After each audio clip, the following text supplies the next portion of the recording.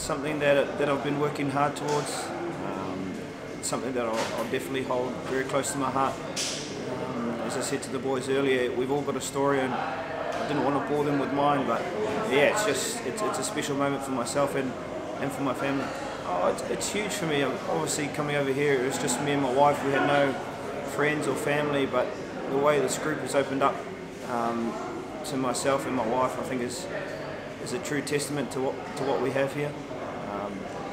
I'd like to think of them as my family now.